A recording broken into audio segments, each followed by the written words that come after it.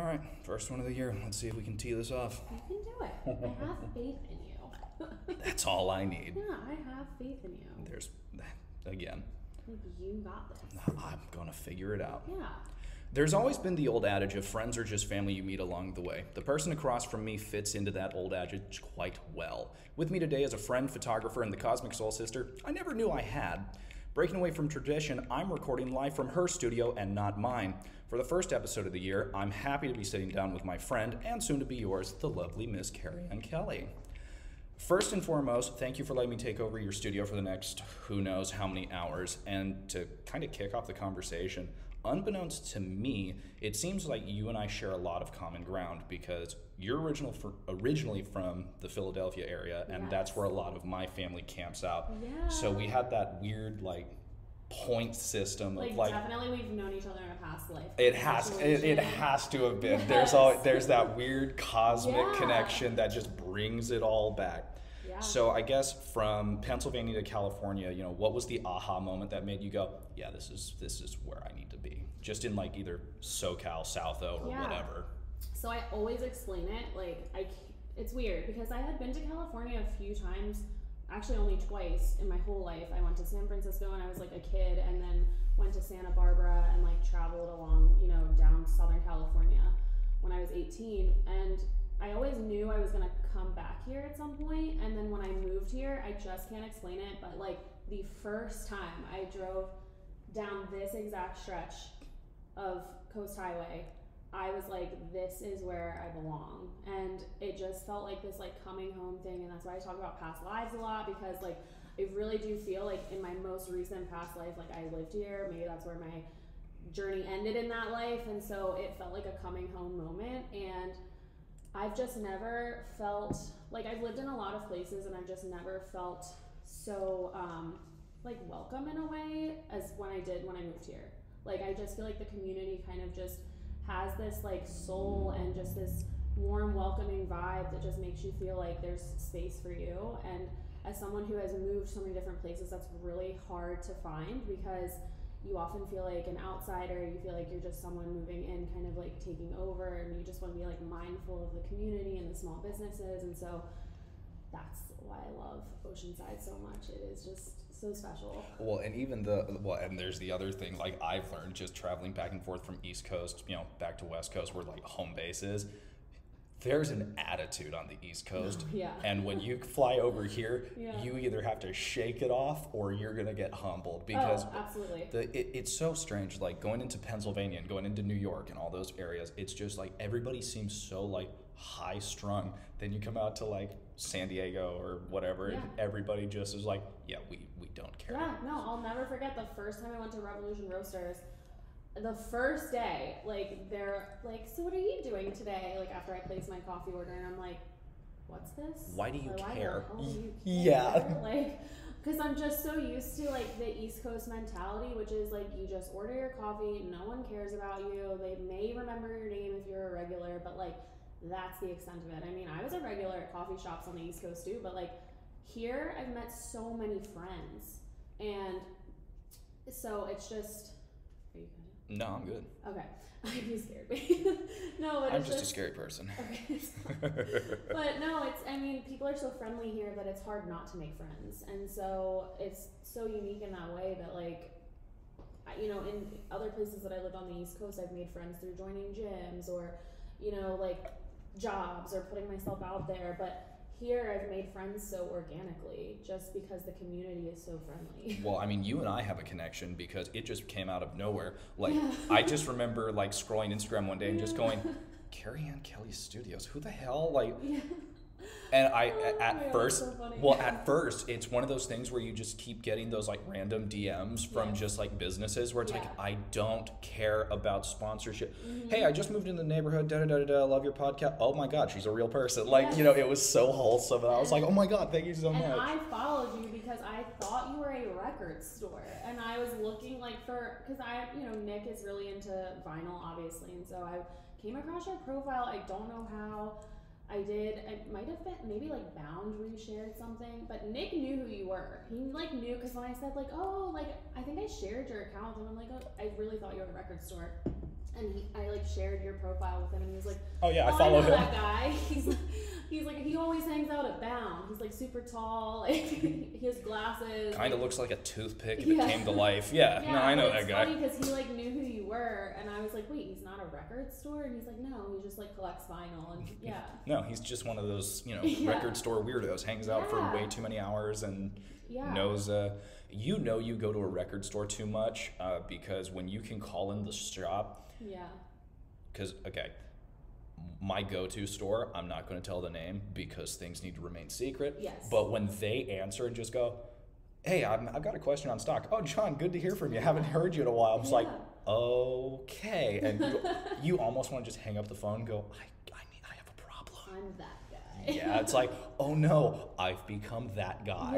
Yeah, I'm officially that guy. I'm officially that guy. Yeah. Yeah. Oh, I mean, it's kind of gratifying at the same time because it's just Yeah. like I'm a regular there. You are, and people know you, and Yeah. you like leave an impression, and I think that's what's so cool about you is when I don't know what drew me to listen to your podcast. I think it's just because I have a natural, like, I like to learn about people, and so No better way to learn. Yeah, and I had to I felt so compelled to reach out to you after you shared your experience of seeing Paul McCartney, and I just really like related to it, and I was like, I need to let this person know that like I'm appreciative of this story that you shared, because it really just is one of those things where you don't really think on those memories too often, and so it really like was just a joyful experience. No, and that was like the real connection, because I did that because it was like right when COVID it was like halfway through COVID, I think, or like something like that, where I was like, I need to just do a sit down and just finally just do this, manifest this thing. Exactly. So that's why I made that little thing. And eventually, it's weird. I don't want to do solo podcasts because I was just like, I get sick of hearing my own voice after a while. Definitely. So I was like, I just need to interview people. So you have such a good voice. it is The appreciated. People want to hear you talk. people want to, I'm not sure about that. I don't even want to hear myself talk. I know. Yeah, well, it's just, it's so strange. Like, oh yeah, I have a podcast. Do you listen to your voice? No. No, I just hit record and then I hit upload and then it's just, No, I listen through bits and pieces to Yeah. make sure like the audio is all even, and then I'm like, okay, we're good, and then just upload Yeah, it, because and it's then like- just get the feedback later. Yeah. So that actually brings up a fun little question. Okay. What's the first show you went to, and do you remember it? Oh my God, are you kidding me? Of course I remember it. So my mom would argue. So I saw 2 concerts. The first year I ever saw live music, I saw 2 shows. And so my mom would argue that she took me to see Sheryl Crow first, but I'm pretty positive that I saw Tom Petty and the Heartbreakers first when I was like 6 years old. Oh my God. And my dad took me, and I still remember it. It was in Hershey, Pennsylvania, and we weren't close by any means, but it was just, that is where like I fell in love with Tom Petty. And I remember being 6 years old, and like this guy next to my dad, like everyone was just like jamming and vibing, and everybody was loving it. And then the guy next to me, like he was just like, "Do you want me to lift you up?" And he like lifted me up so I could see. And it was just, I remember that, and it wasn't creepy. Oddly enough, now today it would be creepy. Yeah, exactly. It would not be acceptable today, but that was a different time. But yeah, that's what I remember my first show being. But like I said, my mom would argue that it was Sheryl Crow, which was also a really good show. Yeah, I'd like to see her. I fell in love with her amazing. because of the Cars soundtrack when I was like 7. Yeah, Like no, what was she's it? amazing. Real Gone was the song, I think. Yeah. It's great. Yeah. Oh, so I was gonna. I'm sure your campus had it too. Yeah. But at Cal State, you would get random posters up for like, what's the festival in Del Mar? Kaboo? I think it's. You would know better than I me. think it's Kaboo. You're Mr. California. Well, in quotations. But they started doing that one just a couple years ago, and I remember it was my sophomore year of college, and I saw that Tom Petty and the Heartbreakers were going to be headlining, and it was October something. And I called my dad. I go, "We should go," Yeah. and he was like, "Oh, I already looked at passes. They sold out, or they're $700 for like on resale." And I was like, it's okay. We'll catch him on his next tour. He died 6 months later, or like 3 months later. And I was like, So you never got to see him? Never got to see him. I got to see him 3 times, so I saw him enough for the both of us. There you go. I'm good with that. I have a funny story about my second there you go. time. So I can't remember if it was Tom Petty as himself or Tom Petty and the Heartbreakers. I was trying to look up the show online to see like if I could figure out who, but it doesn't matter. But Robert Plant opened up for him. What? I feel like that'd be reversed, where it should be Tom Petty opening up for Robert Plant. Yeah, I know. Yeah, so Robert Plant opened up for him. And I was like, I don't know, I want to say I was like 10 years old, and just a typical like Carrie Anne moment, like foot in mouth moment. I'm like sitting there with my dad, who is the reason why I have like the taste in music that I do. And it all goes back to the parents. Yeah, and Robert Plant's on stage, and I'm like, you know, I loved Tom Petty as a kid. Like, that was my first show. And so I was just like, to my dad, I was like, who's this old fat guy? And my dad was like, that's Robert Plant. You're in the presence of God. Yeah, like, what? Yeah, so, I mean, obviously I didn't know who that was because I didn't know who Led Zeppelin was at the time, but it's a funny story that I love to tell because people always have the same reaction. They're like, wow. It's like, really? Yeah. That's what you, really, yeah. Also, just like, yeah, what you said is like Robert Plant opening up for Tom Petty, but I feel like Tom Petty is like, in my world, like, I don't feel like he's underrated, but I feel like in a lot of people that like classic rock, like, he is a little underrated. Yeah, he doesn't get enough credit. Yeah, like, he doesn't get enough credit, but I think he's a really, like, huge household name. Oh, yeah, for sure. Well, I mean, like, Damn the Torpedoes, Wildflowers, Full Moon Fever, come on. Yeah, I mean, that's what I grew up with. I mean, yeah, so it was just funny. And then the third time I saw him, I was 18 and I had like nosebleeds, and it was just more about just like listening to music. Well, I mean, that was like me buying last minute tickets to go like see Tool a couple weeks ago. I was like, you know what? The set list looks too good not to see it live, so I just went. You have to go and just enjoy being far away and listening. Yeah, my parents were just like, so were the seats any good? I was like, they were great. Yeah, as long as you get to hear it. Right? If I can hear it and see it, sort of. And the screens nowadays are so big. I mean, even at Dead & Co, I was really close, but I'm like, I can look at this screen and it's like amazing. Well, it's funny. So, quick context for everyone listening. Carrie Anne and I were at the same show. I'm actually wearing the Dead & Company tour shirt. I don't remember what day it was, but I think it was like, it was in October, I want to say. It was at the end of October. I remember it was like the 28th or something. Yeah, it was close to like Halloween because they were doing 3 nights at the Hollywood Bowl. They held out on us on that set list, and I refused to argue about that. Totally. Nick and I were like, are you kidding? But we did get 25 minutes of St. Stephen's, so it's like... I won't complain. But I'm still not ready to forgive yet. Still not super thrilled, and it's like, I just can't afford to go, and, well, one, I can't take the time, but like, I'm not a deadhead, so it's no, I don't. Well, I'm not either. Like, if they come to town, I'm gonna go see them, but I'm not gonna travel with the band. That's just too much. It was cool to see John Mayer. Yeah, it was my first time seeing him. Me too. But back to your point where you were just like, you were basically like in the pits, but could see everything on the screen. Yeah. I was way back, like I was a section before you were on the lawn. Yeah. And I could still see everything. It was great. Because I remember seeing your photos on Instagram, and you could still see everything. Yeah, you can't complain about that. I brought my shout out to my buddy Tyler from the Bay Area. I remember texting him. This was like a year ago, because again, COVID. Yeah. Loved to ruin everything. Yeah, I was just like, hey, I'll buy our tickets if you drive down. He was like, bet, let's do that. Yeah, done. So he came down and exactly. It was so much fun. Yeah.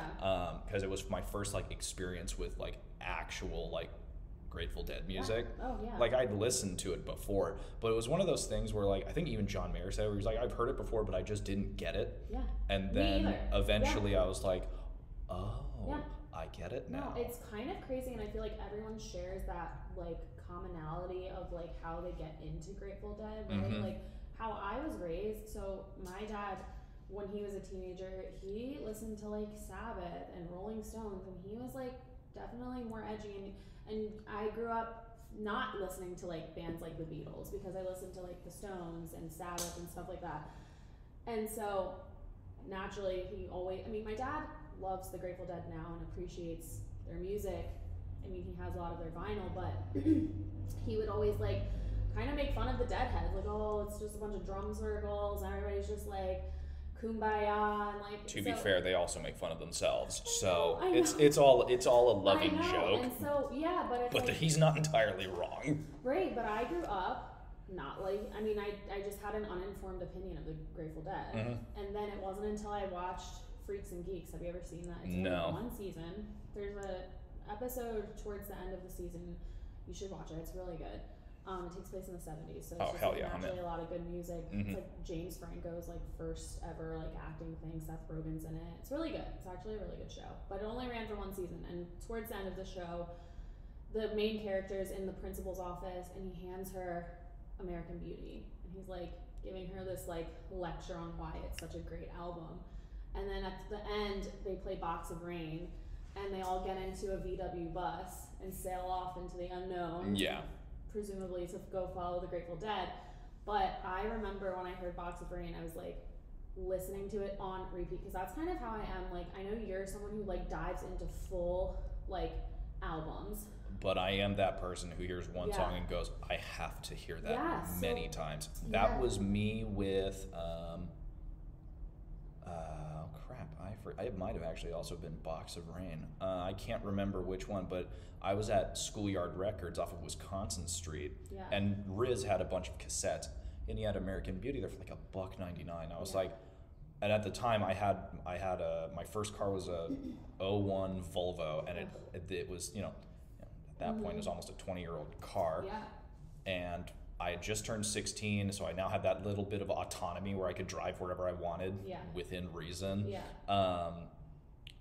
And I was just like, oh, I'm gonna go get like a freaking cassette, because my car had a cassette deck in it. Yes. Oh yeah, I'm sure you know, like having the cassette Yes. with the audio cord to Oh, plug yeah. into your phone. Exactly, Oh yeah. yeah. That's how I rolled in that Yes. car. It's like, Yeah, no, seriously, until it like blew up, and I was like, well, so much for that. Yeah, exactly. But yeah, no, I bought American Beauty. I was like, I always see this album. What's the point? And Yeah. I remember driving. I think I just drove PCH one day and just listened to that record, It's good. and I was like, yeah, it's a good album. Yeah. I understand why people like it. Yeah. But it was one of those things of like, I liked it, but I just didn't get it. You didn't have your own moment at that point. No. You know what I mean? I feel like that's how it always is. And with I don't people. remember when that moment came, but when it did, I was just like, I need to have a day or week or month of just listening to nothing but Dead records Yeah. and live albums and all that stuff. Yeah. So I like made that dive in Yeah. and just kind of immersed myself. Yeah.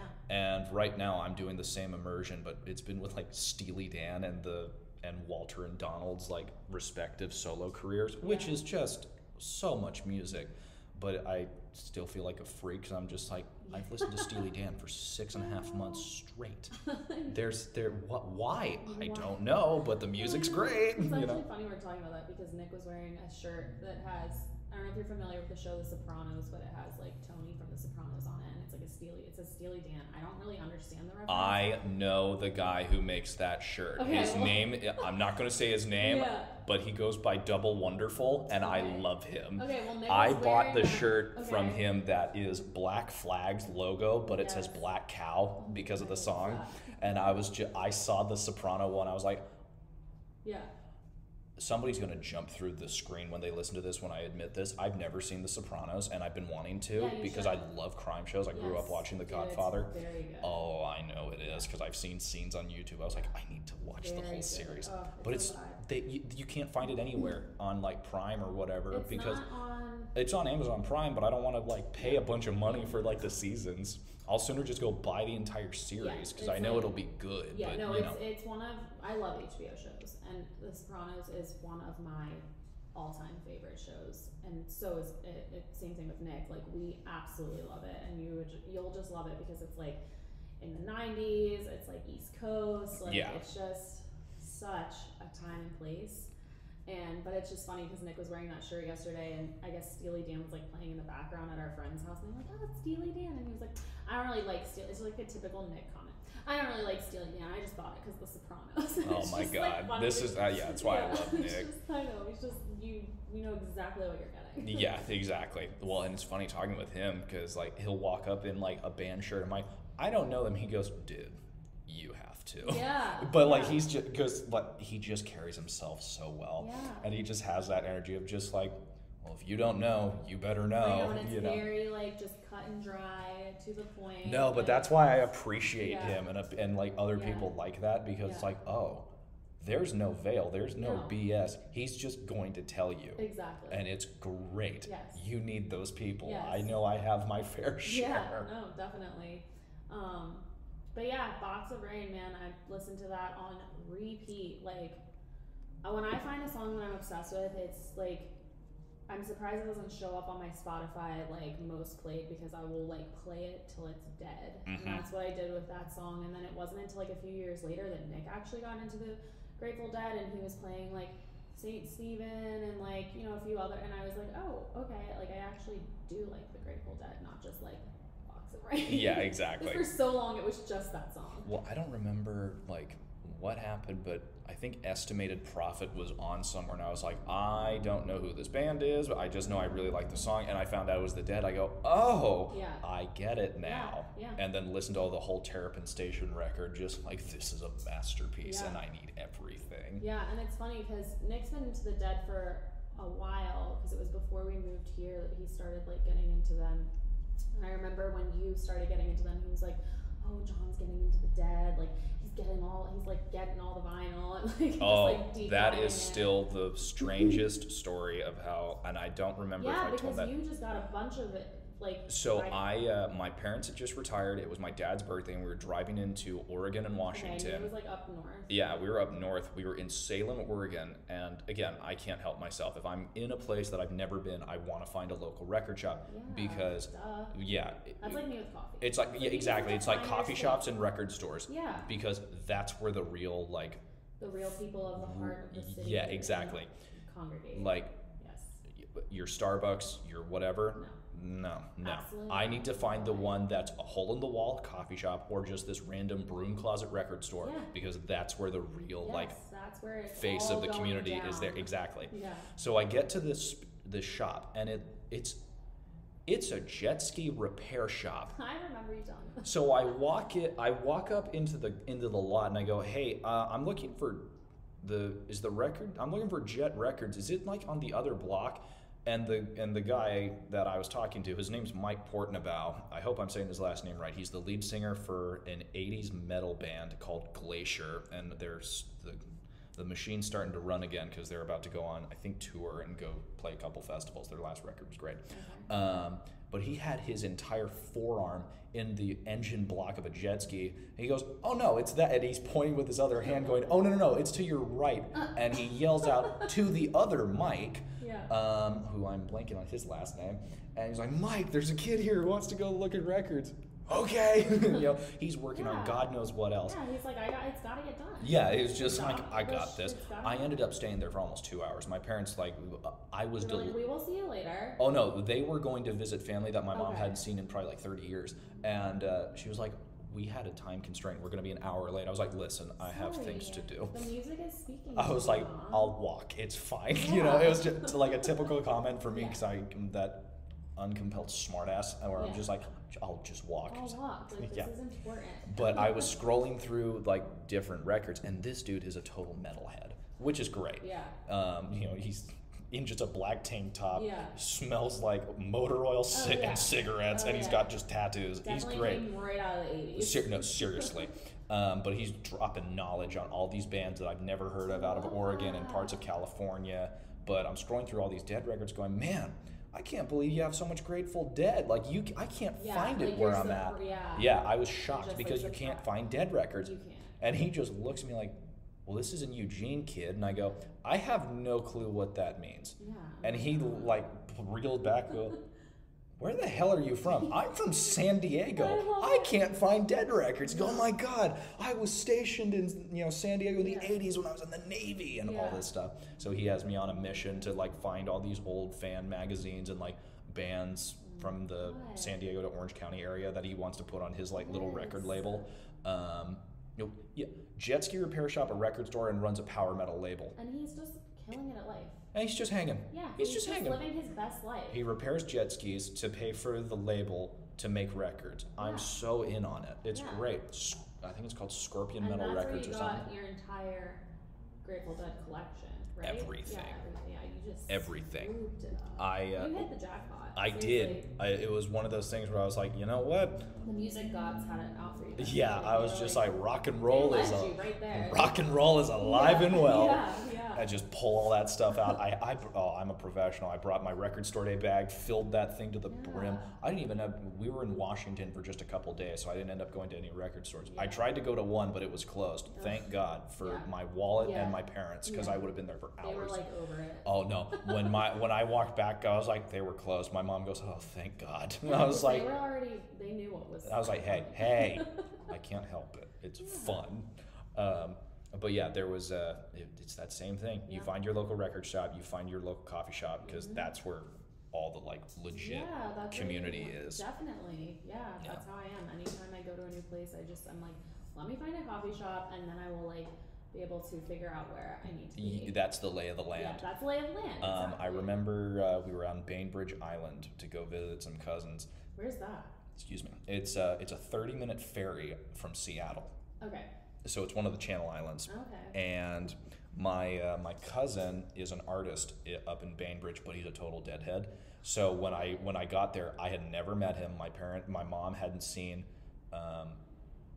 them for I have no idea how long, but he walks up and he's just, I love him so much. He just goes, "I hear you bought Dead records." I go, "Yeah, I got a whole bag of them." He goes, "I want to see them." Yeah, and I just I just handed them to him, and he just remembers. I just remember scrolling through, going, "Yep, I remember where I was listening to this." I remember. He goes, "Oh, I love this. This is my favorite record. This is what I listen to when I'm doing all my artwork and all my like, you know, So shout out to my North American, my northern cousins. Yeah, I miss them greatly. Can't wait to see them again. Coast? I have no idea. I just made that up. I like have no right making up any kind of name for out here, so I'm not from here. But I just you're like, that's the North Coast. You're close. You've almost, you know, there's the unspoken rule that you have to be a resident for 10 years to call yourself a local. You're getting there. Yeah. But you have such an outreach in the community. Like, I am amazed at just how quickly, you know, you move from literally across the country, and you've got numbers, Instagram handles, Facebooks, Twitters, whatever, and you've already made like such a deep connection to the community. It's insane what you have manifested, and I love it because I get to see it from the sidelines going, how does she know them? It's such a compliment coming from you, because I have dubbed you Mr. Oceanside. Like, that's what Kat and I call you, literally. Like, really Mr. California, but specifically Mr. Oceanside. Like, if there's when you just it's weird. It's just like, you know, everybody knows everybody here. Yes, it's just such an intimate little city. And that's why I like take my role in this community so seriously, because like it has that, like, I remember I felt a little freaked out about it, especially like when I wanted to get back into surfing, because it's such like a locals vibe, like not in a bad way, but it's just like this community cares about its people, which I really respect, because it is just, you find on the East Coast it's just different, especially like in a bigger city like Philly. Like, you have your pockets and your little neighborhoods, and like those are the communities, and so it's just like, but it's still hard to feel like you're a part of something when you're living in a bigger city. And when you live in a place like this, it's like you really see very easily like how much people care about each other here, and how much they care about keeping it local. Right. And so I always was like super nervous to get a studio here, because I'm like, like I'm not local. Like it doesn't. And it doesn't matter. Like, I know there's that joke where it's like, oh yeah, Oceanside locals only, but we're not, like, we say, like, I feel like we just say it as a joke, but some people, I hate when people take it serious, like, oh, if you're from out of town, you don't surf here, this is for Oceanside, Carlsbad, whatever only.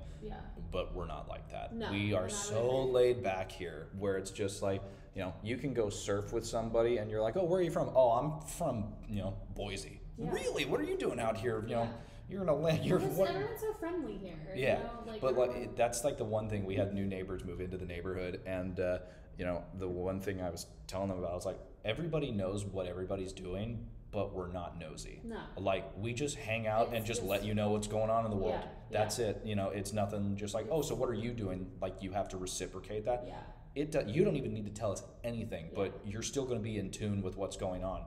It's like when I'm messaging you on like, whether I'm texting you or like DMing you stuff in the neighborhood, just like, hey, I don't know what you're doing, but you and Nick should come out to this, or seeing stuff through like business pages and just going, when did you get involved with that? And just like sharing. Seriously, it's all interconnected here. It's so weird. We are in like the greatest little pocket of just the world. I know. I truly can't believe that I found my way here.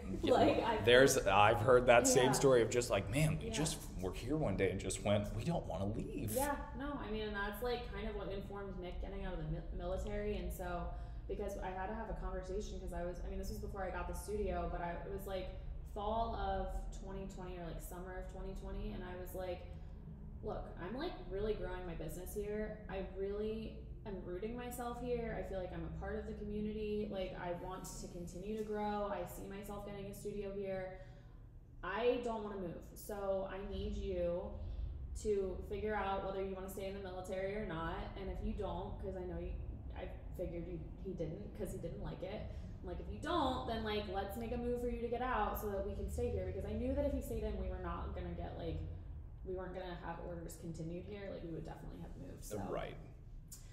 So yeah, I was like, I have to stay here. My time is not up. No, I know. Well, and that's one of those. To do. Right, absolutely. Well, that's why I was like, hey, welcome home. Like you're not leaving anytime soon. I don't think. Yeah. No. Again, it's like this.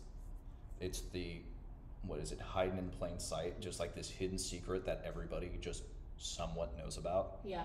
But other people, where it's just like we can't. It's so weird. Just like having my one side of my family being here for almost like.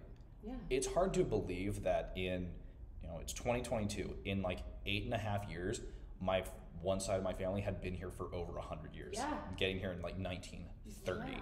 That's crazy to think about. Well, especially because the West Coast is not as old as the East Coast. No. Obviously. Seriously.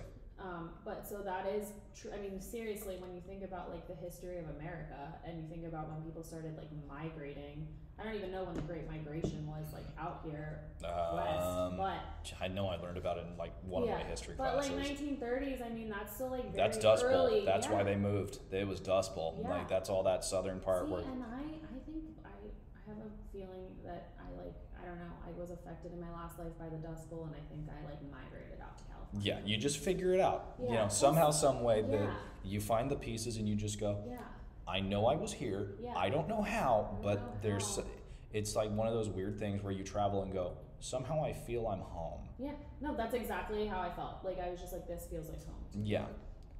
And there's that other part of you where like you're out traveling, you've already been there for a week, and you go, I hate this. I hate it here. I want to go home. Yeah. Like I can't stand this place, Yeah. Like I'll be gone for a week or two and just go, yeah, this place is fun, but I want to go to Bound. I want to go to Beach Break. I want to go to. People. I mean, there's something so I magical. miss my peoples. Like exactly, and there's something so magical about just I love, and I used to not be this way. I think this community kind of made me this way because I'm such an East Coaster. I love going to the coffee shops and like seeing a few people that I know and being like, hey, what's up? Like it's just nice to feel like you're known, you know other people. Love when I see you walking down the street, power strolling, and you're just like, wait, stop, come here. Yeah, exactly. What are you doing out here? Yeah, I'm just or like walking. the random text, you're like, hey, are you at the stew? And I'm like, no, not today. But like, it's like if I Which every time I text you, it's like we've missed each other by like a 5-minute window. I know. But I know it's just like, hey, I'm editing, and Kat and I are here. Come by and hang. Yeah, I'm like, exactly. Okay, seriously. I'm down. Yeah. And we end up at like Revo or Bound or God knows where. One of the many coffee shops. There's just so many, but they're all so good. They are, and for their own reason. I know. But there's other places where it's just like, no, it's so strange. Like with coffee shops, you don't have like, you're like, this is my only place I go. I'm kind of that way. Yeah. But like, I forget I can just walk to different places and go, oh yeah, there's 3 coffee shops here. There's another 2 down the block and blah, blah, blah, blah. I mean, the options are endless. Oh, and all of them have something different. Seriously. It's like all the shops down here. That's why I love Revo, because I drink almond milk and they make their almond milk. And it just, you can tell the difference. And for me, like, I'm like, I've never been to a coffee shop that makes their almond milk. So, other than them. Well, and again, it's one of those little hometown things where it's just like that adopted hometown pride. But then there's that other part of you that just like, and I've had it happen for years where like you're walking down the street and go, I'm so spoiled I live here. Yeah, no, literally, like anytime I walk out and I look at the palm trees, I'm just like, how is this my life? Or like when I take a break and go walk my dog down Tremont, I'm just like, people walk down this that are not from here and they're like, just like eyes glossed over, like, what? Palm trees, like, blue skies, and it's 75 degrees. Yes, and it's like, this is my everyday. Yeah. No, like, that like humbles me probably once or twice a week where I go, how the hell do I live here? Yeah, and I can understand, you know, I know a few people that are also born and raised in Southern California that are like, I want to move, it's expensive. And I get it because I'm from the East Coast. I've lived in a bunch of different other places, but moving here, I'm like, it doesn't get any better than this. No. It is really, really expensive. That is the only downfall. But like, I'm like, when you look at what's around you and just the fact that you're 2 hours from the desert, 2 hours from the mountains, 3 hours from sand dunes. Like, yeah. We don't have that on the East Coast. Like, like if you hit El Centro, you're in the middle of a literal desert. Yeah. There's dunes, and like you said, it's amazing. You know, you can hop from here, Palm Springs, LA, or you know, part of like Julian. Yeah. That's 2 hours each way. I know. You it's wild. It's crazy. And it's like, you can do that on the East Coast. Don't get me wrong. That's partly why, and kind of like what I wanted to talk to you about, because like you grew up here, like you're in the music scene.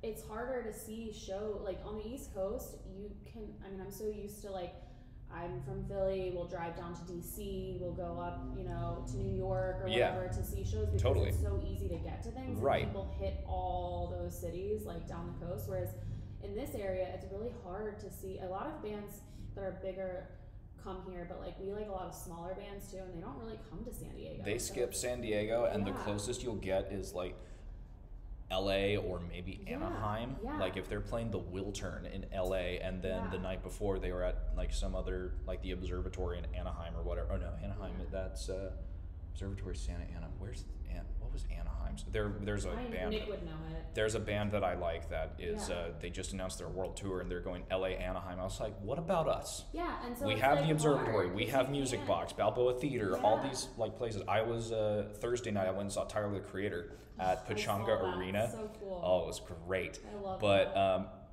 The last tour he did, he started in San Diego, which was cool. There was a logistical change. Originally, he was going to start it here, but there was a weird mix-up in Phoenix, so he ended up Phoenix to San Diego. But whatever. Yeah, and usually that's what it is. It's usually like Arizona, like Phoenix to San Diego, or and you notice that that's usually like where you can pinpoint like how they're going to go on the East Coast tour. Yeah, because I know I've seen like Ghost. I love that band. They're notorious. They'll start, you know, kind of no big deal, Madison Square Garden, and then they're like Madison Square Garden, Boston Garden to DC, and then down like one part, and then zigzag up and down like it's a Richter scale to like, and they hit almost every state, obviously except Alaska and like Hawaii. Those poor cities. Foo Fighters did 8 nights in Alaska. They did, it was great. What? Oh yeah, it's like Metallica when they went and played in Antarctica, so they could be the only band to play on every single continent. Oh yeah, that was nuts. I loved it. But they announced like, I forget what the Foo Fighters, that was like the Arctic tour or whatever, but they did like 4 nights in one part of Alaska and like another 4 nights on another side. Yeah, and when you're on one side or the other, it is vastly different from one I've learned. It was like one night in Anchorage, and then like God knows where the other big city is. I went to Alaska when I was like 6 years old, and I want to go back so bad because it was so much fun. And it's odd, like in the best way, because you're walking around just like, you probably feel like you're in a different country. Like you do. Well, I mean, you basically are at that point. You're so close to Canada that if you take one wrong step, you're like, okay. Oh, that's the border. Yeah, exactly. I'm going to end up having, you know, one of those mounted police going, hey, passport, please. Yeah. You know? Yep. But yeah, it's just weird. Like the East Coast has so many more chances to catch acts that they want to see, but the West Coast still has their chance. San Diego's starting to get its notoriety because we have the Observatory, we have the Music Box, we've got Casbah. Oh my God, I love that place. I love Casbah. Oh. Dude. Soda Bar is another one. Yeah. You know, like you can see the trajectory of a band.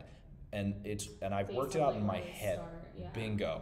You sell out Soda Bar, you could probably sell out maybe Soda Bar to Casbah I would say to the that's Music Box.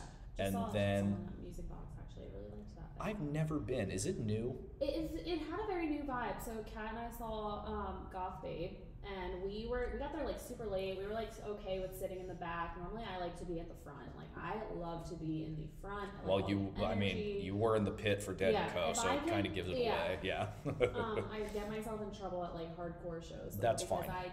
I'm like, do not mosh near me and do not stage dive near me. Like stay away from me. I don't need to have a foot in my head, but I like to be like in the front and all the energy. But anyways, we were like okay with sitting in the back, but then we got there and they were selling VIP tickets, which were only like $200, and you got like a table, and you also got access to go to the front, and it was $200 consumable. So basically, like you got to just order anything off the menu and $200 worth of like food, Oh, so it was like drinks. $200 for the ticket, but that $200 rolls over to your menu and drinks.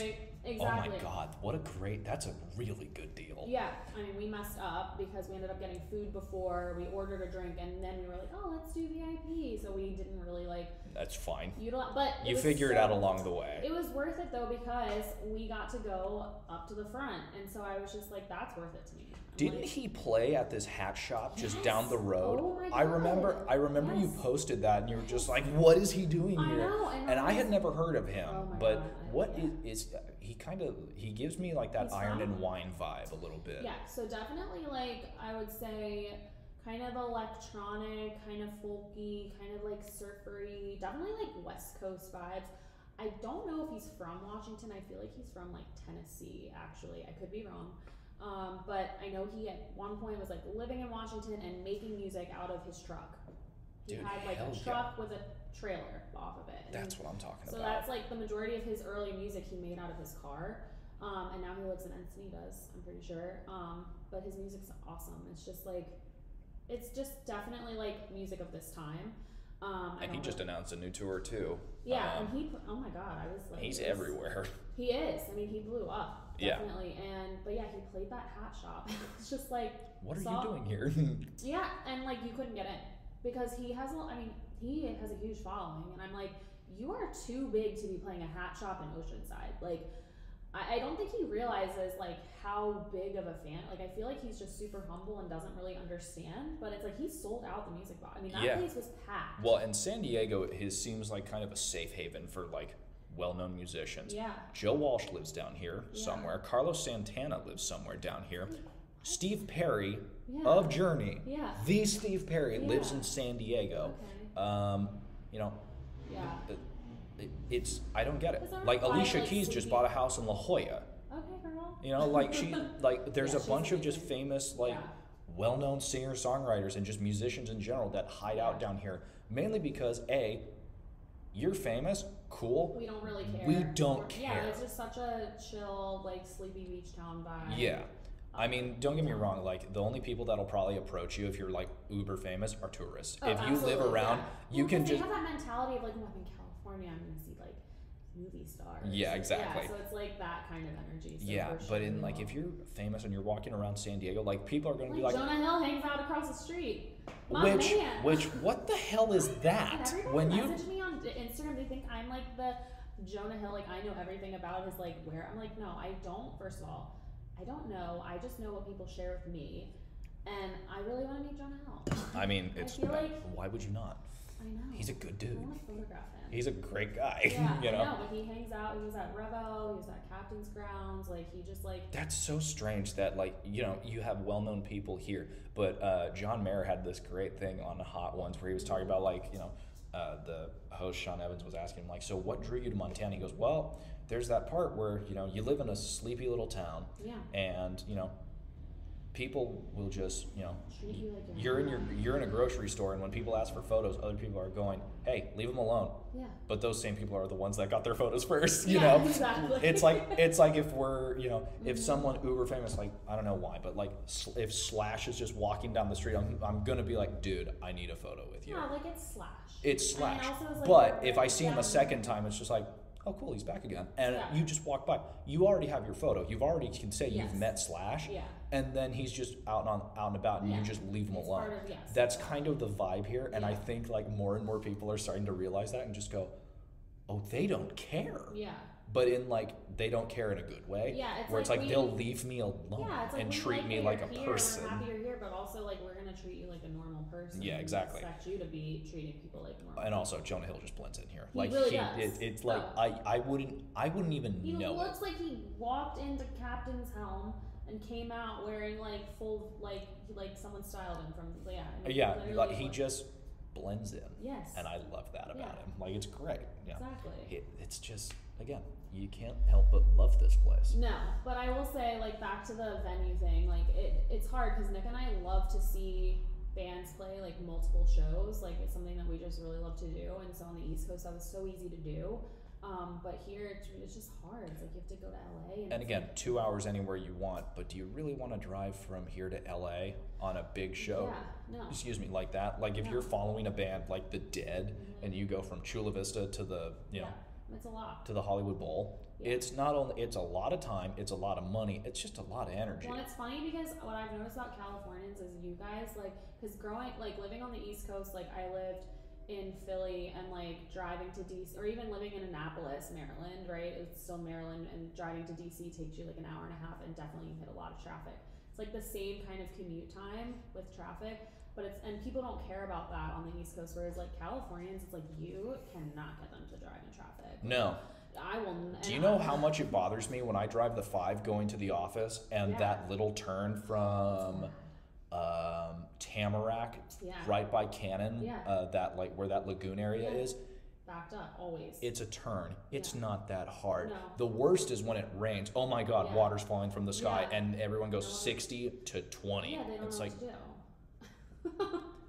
you are in a metal box that wipes water off of it. Like, just drive.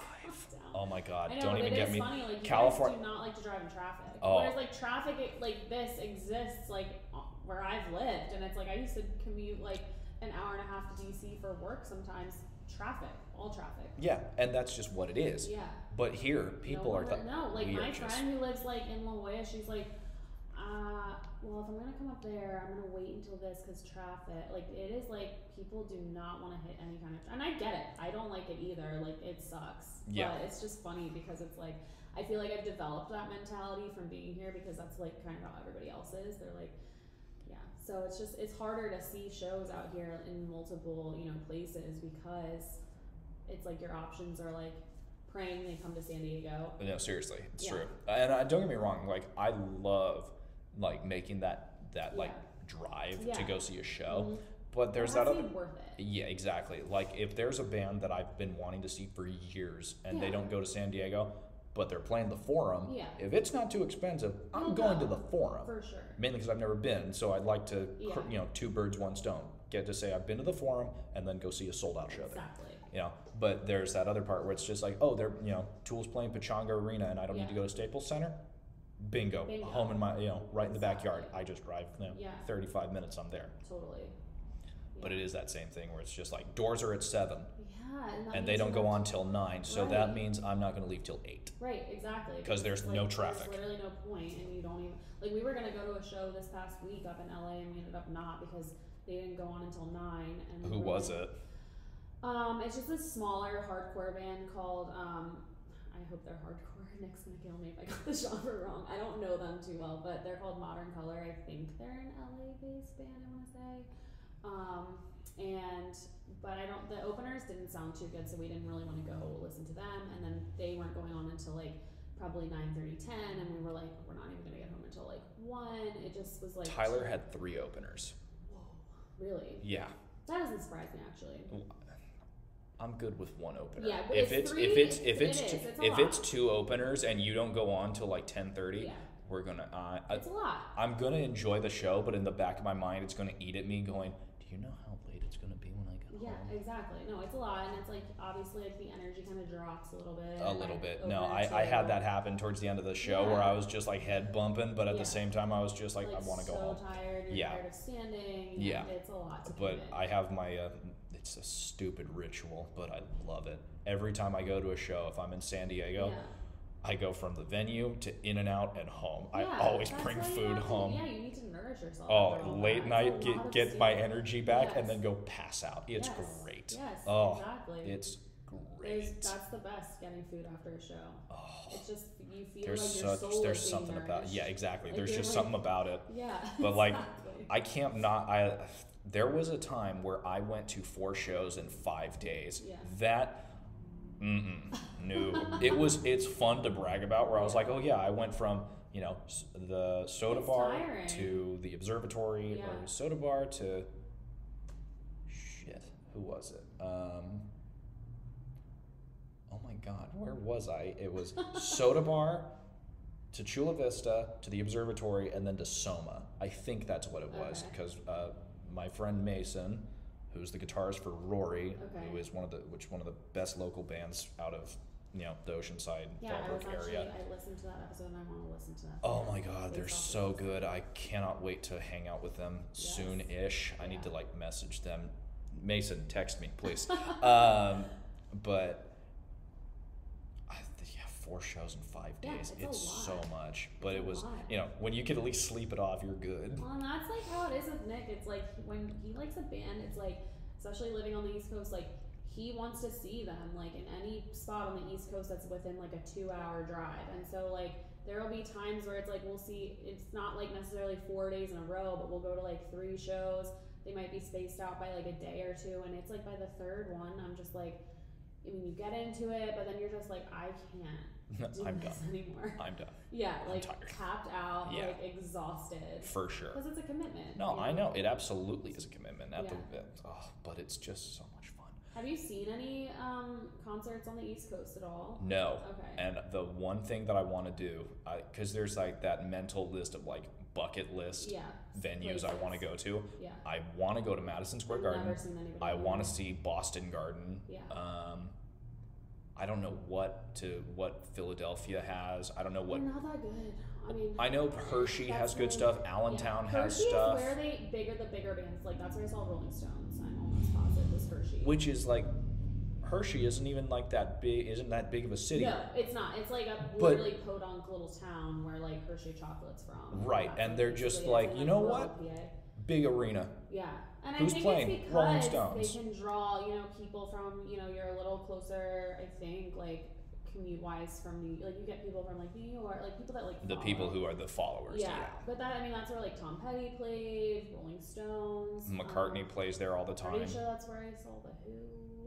It's like they usually go to Hershey, and they'll go to Philly. Don't get me wrong. Like they'll usually do 2 Pennsylvania shows. Yeah. Like one in Philly, and I don't know. I'm so bad with venue names, honestly. Like I know smaller venue names because like I remember those places. Well, it's like the bigger exactly. venues. They're always like changing because it's like some bank name. Chula Vista has changed their names 4 times in the last it feels like the last 5 years. Because I remember it as a kid, it was Sleep Train Amphitheater. Yeah. Then it became Mattress Firm. Yeah, then it became something else, but now it's the North Coast Island Credit Union Amphitheater or whatever. Yeah. Or North Island or whatever the hell.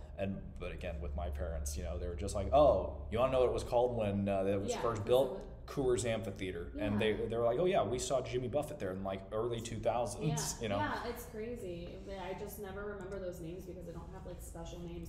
I just did remember though that when people come to Philly, they often will actually play in Camden, New Jersey, which is like just over the bridge. Camden is another big one. Yeah, that's like where I've seen I saw Radiohead there, and very big venue. So it's just so weird, like because the East Coast is. And that's another point. The East Coast is so lumped together. Yeah. You can ping pong to 5 different states. Yeah, no, easily, and that's and what it's we do so simple. when we see music. I mean, our smaller bands that we like to follow around, like that's what we would do. And again, it's just like, what is it? $10 at the door? Cool. Yeah. 7 shows, $70, Exactly. and you know, I don't care if it's in a sweaty little No, bar. oh my god, no, those are the better. I have more fun at those I really like shows. Casbah. Like I had just gone to Casbah for Or the first Poorhouse, Yeah, you know. definitely, exactly. Even the Moose Lodge has a lot of fun. Dude, Moose Lodge is like my new place. Oh, I'm it's still need to get my membership so there. good. Let's do it today. Yeah. We're recording this the day of the Super Bowl. We Yeah. can do it today. Yeah. They open at 2. Yeah. You know? I Hopefully love this goes up by like tomorrow-ish. I have no idea. Between like, yeah, you have a lot going on. I'm just so You're busy. Interning, I'm doing interning. big I'm things, trying to, yeah. Post-school, post-college life. That is just crazy. That's crazy to think Huge. about. You like I mean, graduated college. Graduated college, Yeah. and now I'm like an intern, Yes. and then I'm doing like trying to figure out my own way through the world. Yeah. Another thing I wanted to bring up, which is it's just so funny talking about just like the connection and everything, Yes. was like when you and Kat with, you know, your other business with Astra and Jade, Yes. where you're just like, oh, we're doing headshots. I was like, yes, Yes. that Yes. now, please. Yes. And then it was just like, hey, you want help on your brand? Sure. Yes. Here's my card. We're Do whatever you want. Branding Neil Knows Records, everyone. Just wait. It's gonna be so epic. You don't even know what is coming. Okay. I don't even know what's Yeah, coming. It's going to be literally, great. John does not even know. So, yeah, but your headshots were awesome. Oh, and it was so, I love this. I love when I think about it, and I was like, I'm gonna have you do this with the record, and you were like, no. No. And I'm like, No. respect. Like, honestly. I was like, I hate to be that guy, but no, you were not. no, I don't want to harm my album. You're like, okay, you're right. No. Fair enough. I mean, That's like the one thing. It feels so weird when you're in someone else's space and you tell them no. yeah. I felt bad And saying I shouldn't no. feel bad though, you know. Like I feel like that's the world we're in. It's like boundaries. No, I know. Yeah, it's like Yeah. it's your vinyl. No, I It don't is judge. what it is. Yeah, exactly. I I just know. thought that was just like a typical Carrie Anne, like a Carrie Anneism, like not really thinking and just being like, let's do this. But you And literally, you're like, but you why would that's we- your job. You Yeah. run a studio. Like Yeah. this thing is a well-oiled machine. It seems like every day you have clients, but then again, it's back to what, you know, Yeah. we were talking about of like how you've made headway in the community in less than like a few years. Yeah. Everybody knows you or want to know you Yeah. because of your work. Like by trade, Carrie Anne, is a boudoir photographer. and I have to wonder just because it's something that I'm obviously unfamiliar with, Yeah. and I'm sure, you know, like we had said before we even recorded, like that's been around for, you know, A long a time. long time. Yes. But definitely. obviously that's not something you end up pursuing just like, you know, going to school for and going, you know what, I'm going to do this. No. You obviously find your way there. Definitely, yeah. But, you know, I don't know how many like studios offer that in Yeah. this area. It Yeah. seems like you're one of the only ones. Yeah. But, you know, the work you do is beautiful. Yeah. And Thank you seem to be just like every week is just Yeah. booked. I just like to work, guys. Like, I just want to work. No, but I mean, yeah, you're right. You don't go to school. I went to art school. I have my bachelor's in fine arts, specializing in photography, and you don't go to school. Like, there's no class on boudoir photography. There's no class on like learning how to do this. It's something that you just kind of like stumble into. I thought I was gonna be a fashion photographer, or really was convinced. Like, I grew up following like, especially photographers like Annie Leibovitz, because she used to photograph for the Rolling Stones. Like, I actually thought I was gonna be a photojournalist before anything else. I like wanted to be that, you know, band photographer that was like following bands and like touring with bands, and like I followed a lot of photographers like that. And then I thought I was gonna be a fashion photographer, and even, you know, a few years out of college when I was shooting with Under Armour, like I still was like, yeah, this is what I'm gonna do. And then it's like my soul knew what I needed to do, even though I was like fighting it. Yeah, And where you're telling just like, myself- but this is what's gonna I was be. like telling myself, like, I need a 9 to 5, like I need healthcare, like I need to be, you know, I felt like so validated working a 9 to 5, and then like it was so soul crushing. Yeah, like, no, I a understand. lot of good things came out of that, but it like I definitely learned so much, and I can attribute so much of like how I shoot now to that job. But like deep down I knew that like I needed to work with people on like a soul to soul level. Yeah. And so it's funny because like obviously like my style of photography fits into the genre of boudoir, but like I really just like working with humans, which is why like even just doing headshots for you, it's like I loved that. It's just another form of just connection. Yeah. Like when you're doing, like you said, with Under Armour stuff, which I didn't know you did. I'm not good at interviewing anymore. Okay. This is the last episode. I decide I'm going to retire. No, I'm joking. I don't talk about it that much, so yeah.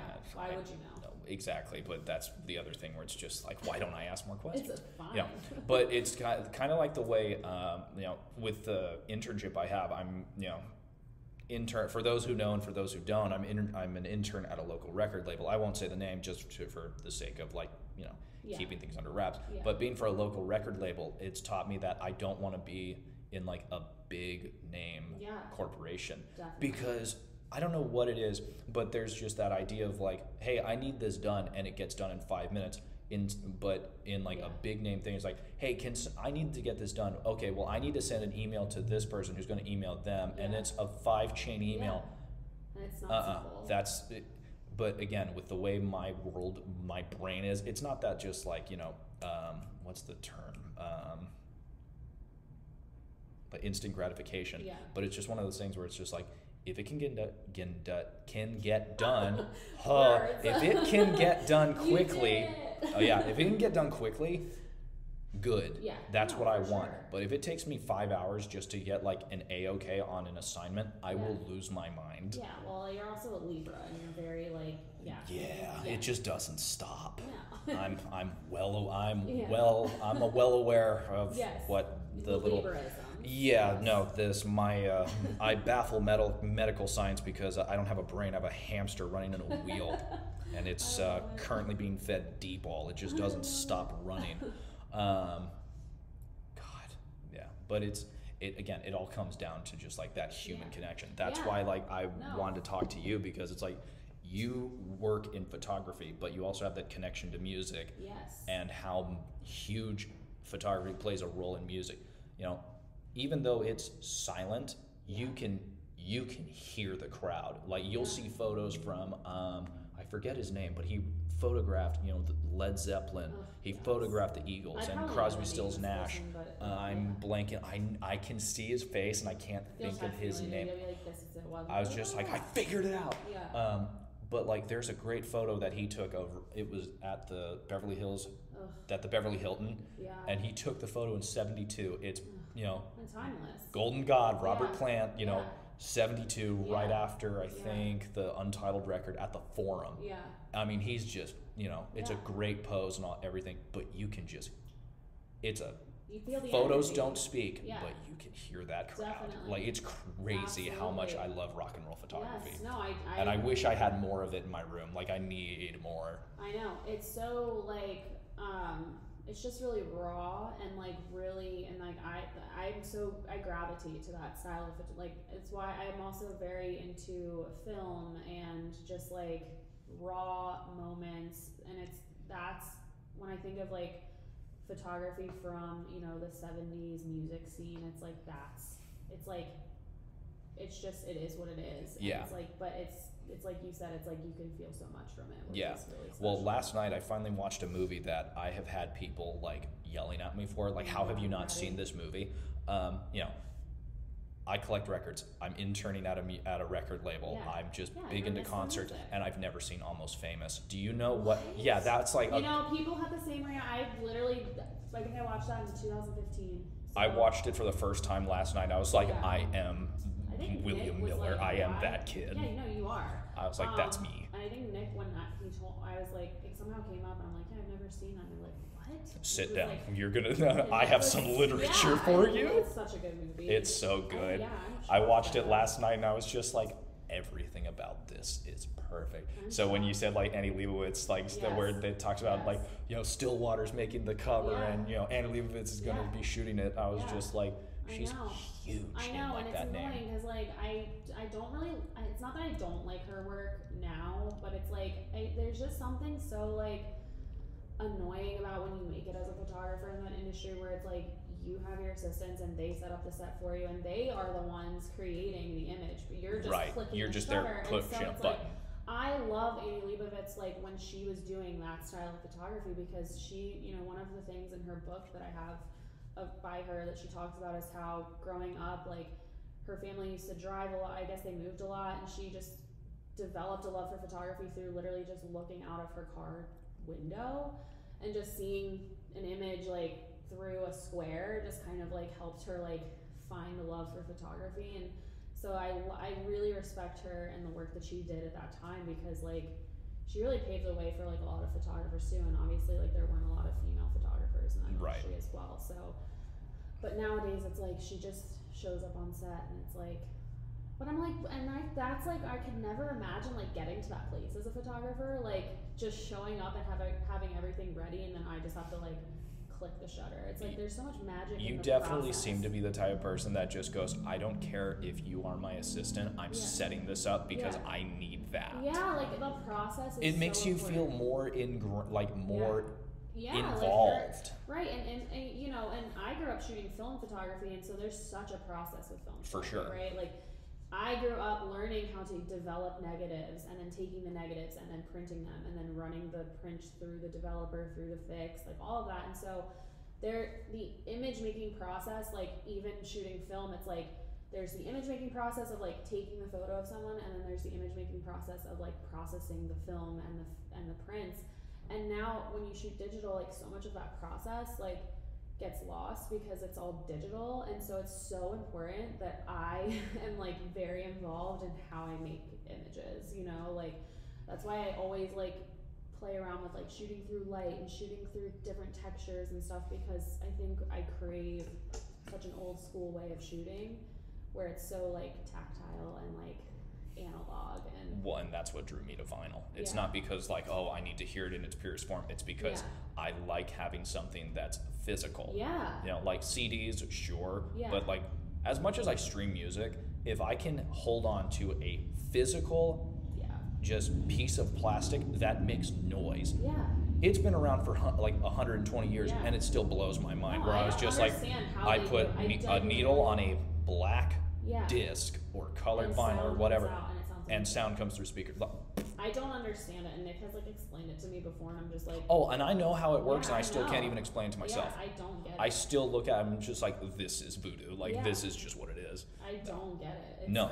crazy. Well, and back to what you were saying with just like having the way you develop film, like the way, you know, looking at the photos that you post on your your page after you've done like a photo shoot, the way you edit your photos, you add a little more light. There's that little graininess. Like you're shooting on a DSLR, but your photos look like they came out of a 35 millimeter. And I need that. Yeah, where it's just like it looks high definition, but there's the outside touches. Yeah.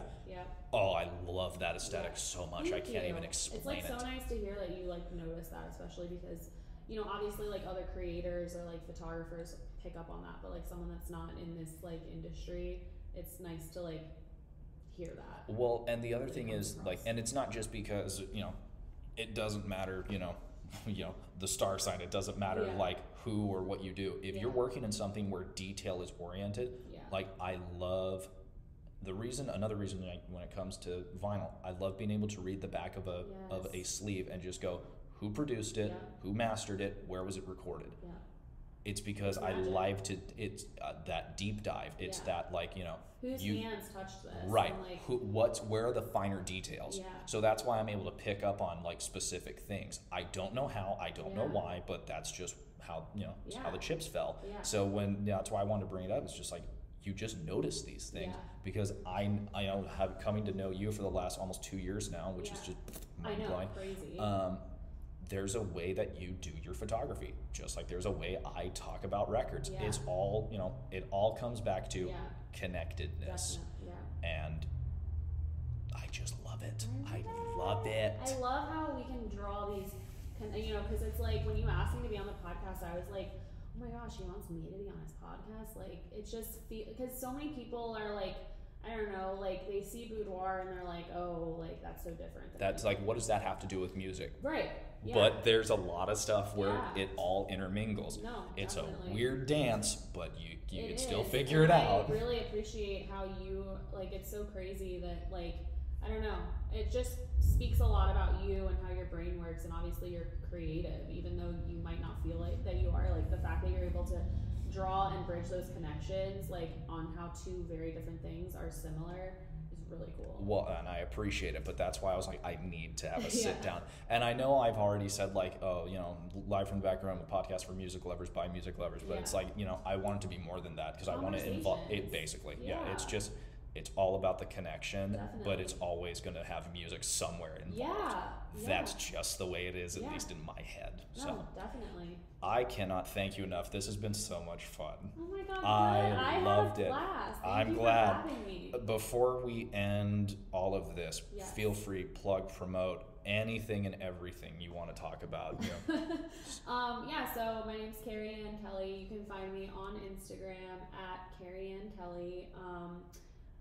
Yeah, I mean, that's where I share most of my stuff. Obviously, from there you can find my website. But If you want to book a session, yeah, if you want to book a session, feel free. You can find me on my website, send in a contact form. We'll start the conversation. We'll get groovy. that's like the greatest thing Yes. about. I don't know where that came from. I just don't either, created it but one I day, just and it feels like my identity. I just love it. Yeah.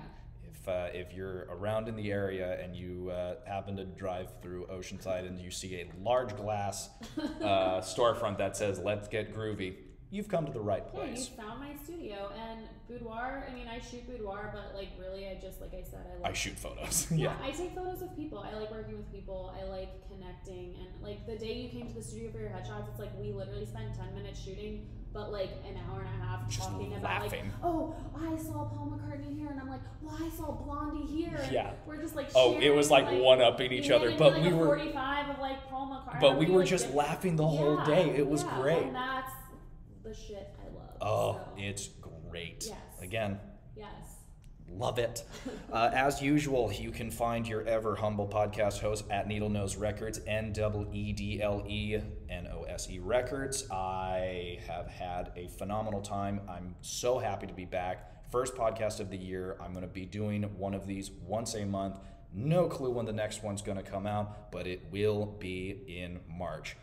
Thank you all for listening. I look forward to talking to you all soon.